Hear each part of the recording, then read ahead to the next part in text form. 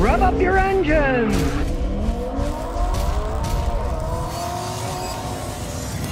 Toyota had to apologize for cheating on vehicle testing, and they halted productions of some of their models. And here's a kid, Toyota. Look, he's bowed his head because he's shameful that they cheated. Hey, let's bring back the old style Japanese guys. They could commit hara-kiri if they were caught, right? Now they just bow their heads instead. Well, it turns out that Toyota had massive cheating on certification tests for vehicle models. And 3 models they had to stop making. They used inadequate or outdated data and collision tests, incorrect testing of airbag inflation and rear seat damage and crashes. Engine power tests were also found to have been falsified. So they're saying they had more horsepower than they did. They're saying that they tested all the crash stuff correctly and they didn't. Now, Toyota says the wrongdoing doesn't affect the safety of their vehicles. We sincerely apologize, Toyota said, bowing deeply at a news conference in Tokyo. And Monday, Mazda also said they have irregular certification like that. Well, you know, Toyota and Mazda have a deal. They're building the same cars on the same assembly line. I got it somewhere in Alabama or someplace, right in the United States. They got a factory where they're building Toyotas and Mazdas on the same assembly line. So, partners in crime, huh? Honda Motor Company also apologized for improper tests. Well, the Japanese are cheating. Hey, I think the problem is they don't have any oversight. You know, like the Japanese banking had problems for a long time because there was no oversight. And they just trusted that the guys were going to be honest. And it turns out they weren't, just like these guys, right? It's becoming a dirtier and dirtier world. Then they just apologize. We humbly apologize. They got caught with their pants down. All they're doing is apologizing. I think they should have to pay fines for this stuff, right? Toyn Mommer says, Scotty, how's your Lexus doing? Almost 25 years old. Can you update with the video? Okay, yeah. It's 23 years old now, and it still runs like a top. Now, unfortunately, they don't make them like they used to. It was 22 years before the check engine light ever came on, and it was a temperature sensor, same as a Camry. Bought it at AutoZone. Cost me 35 bucks, fixed it, right? I've had people bring me brand new Lexus, a few months old, and the check engine light came on. They just don't have the quality that they used to. Like everything else, the bean counters are taking over, and they're making them cheaper. Especially, coronavirus seemed to do a bad thing for Toyota. Now Toyota seems to be having a bunch of problems. They own Lexus. It's not an independent company. And ever since coronavirus, something's gone on with Toyota. They got engines blowing up, plastic parts melting. They need to get their act in gear. Quadrajet says, Scotty, what's your opinion of a 2-wheel drive 4Runner? It's a 4-wheel drive. Should I buy an extended warranty? Generally with a Toyota, you don't need an extended warranty, but the way things are going today, you might think about it. Now, for many people, 4-wheel drive is overkill. Do you use it or not? A friend of mine's got a 4-wheel drive Ford here down the street. It's 12 years old. He never used the 4-wheel drive ever. And he was starting to get a noise in the 4-wheel drive. He said, well, let's turn it on. I turned it on. The noise went away because he never used it and it didn't get enough lubrication. For most people, 4-wheel drive's overkill. You get worse gas mileage, costs more money to buy them, makes repairs more expensive. There's more moving parts. So if you really don't need it, my advice is don't get it. Sodeka says, Scotty, what would a traction ABS light be on when the data is the same as all the other 3 wheels? Replaced wheel bearings and ABS centers. Thank you. Okay, well, if you got an ABS light and it's for one of the wheels, but the data coming out is the same as the other 3 wheels, and it's got a problem with that wheel, I would immediately think I'd replace the sensor. Because even though you see the data's coming out the same, that's just the speed, right? And frequency and stuff, other things come out, I would say replace the sensor. That's generally what happens is the sensors go bad. Or look at the sensor, they're magnetic. If there's pieces of metal that got stuck on it, they got attracted on the road, take it out, clean it, and put it back in, and they could fix it too. Because the data that you see for just speed data, that's only part of the data that sends in. So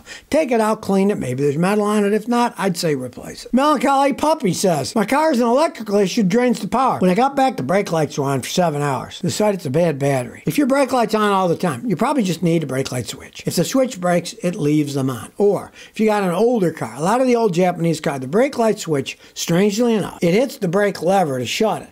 But the brake lever where it switches has a little rubber piece that's plugged in. And sometimes that rubber piece falls off. Then the switch goes through the hole that the rubber plug was in and your lights will stay on. And at that time, all you gotta do is put a little tape around it or a piece of plastic with some JB weld to glue it in place, and then it'll work again. So look closely. It might just be that that plastic rubber piece fell out. Now the switch goes through the hole instead of hitting the plastic piece, and it'll stay on all the time. Very easy fix. If it's not set set up that way replaced the brake light switch. Obama got a third term, says Scotty. I got an '01 Mazda Miata.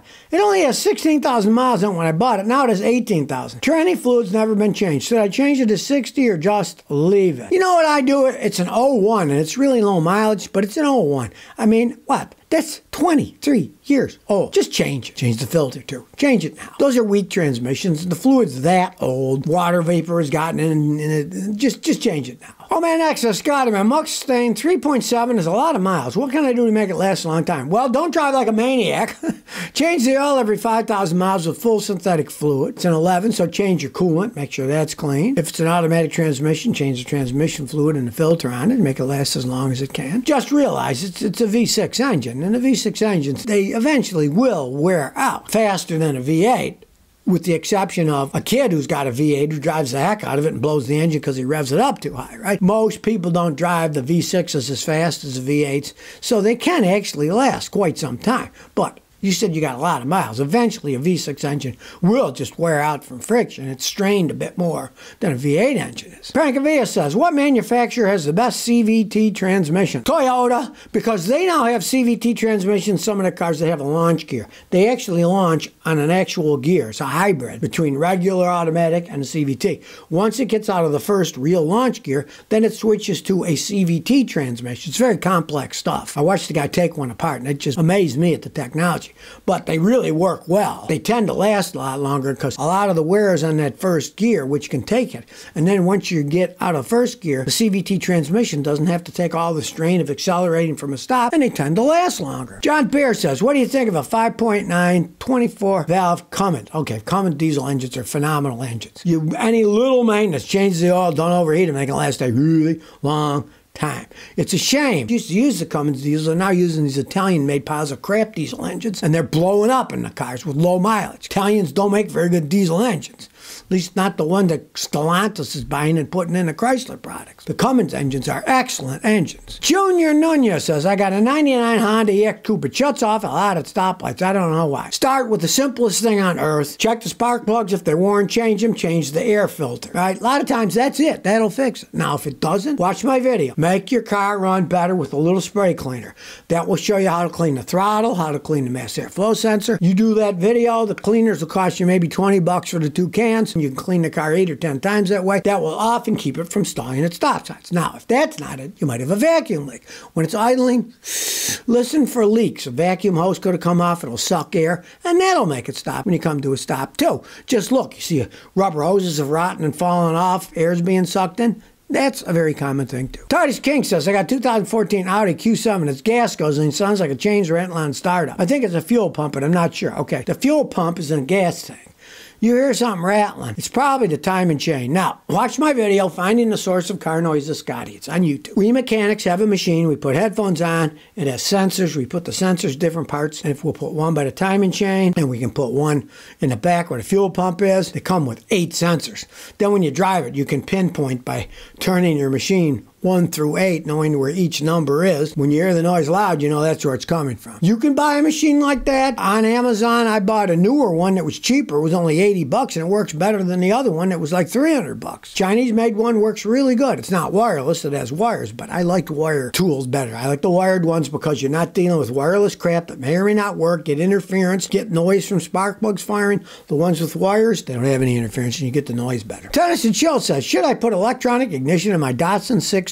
All right, well, Datsun 620, you got an old one, it's got points and condensers. They work perfectly fine. And back in a few years ago, you're like, well, where are you going to find those parts? Well, you can find all those parts online. I would just leave the thing alone and learn how to adjust the points and the timing and do it every once in a while. You know, they go for thousands and thousands and thousands of miles before you got to readjust them. And like I say, you can buy them online. You turn it to electronic ignition, you're going to spend a lot of money buying the parts and resetting it all. The points and condensers work perfectly fine. And the points and condensers work perfectly fine. Angel Garcia says, I have a 2002 Lexus ES300. It shakes when I brake. I have new brakes and rotors. Any other suggestions? Okay.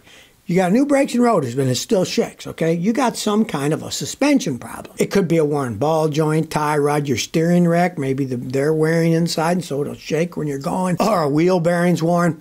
Watch my video checking out your car's suspension system, Scotty. And you'll see you can jack it up, you can pull on the wheels. If they have play like that, it's usually a tie rod. If they have play like this, it's usually a ball joint. If they have play all 360 degrees around, it's a wheel bearing. Check that and you'll find you got some kind of suspension problem that's making it do that. When you brake, it accentuates the pressure on the suspension system, so whatever's worn is going to make it shake when you brake, especially when you brake harder. Any place. So Scotty, what do you think of a 2024 Chevy Colorado? Okay, I am not a fan of GM products. Now, strangely enough, a few years ago, they were decent engines. They don't make those engines anymore, and they were great engines. I'd seen them with 200,000, ran fine, didn't burn oil, right? But the newer GM engines aren't that great. I would not buy a 2024 Chevy Colorado. I don't like the engines that they're putting in them. I don't like these 4-cylinder little toy ones, and I believe they're thinking about putting a 3-cylinder one in. I don't like it. I don't like it. I don't like the quality of GM lately. So if you never want to miss another one of my new car repair videos, remember to ring that bell.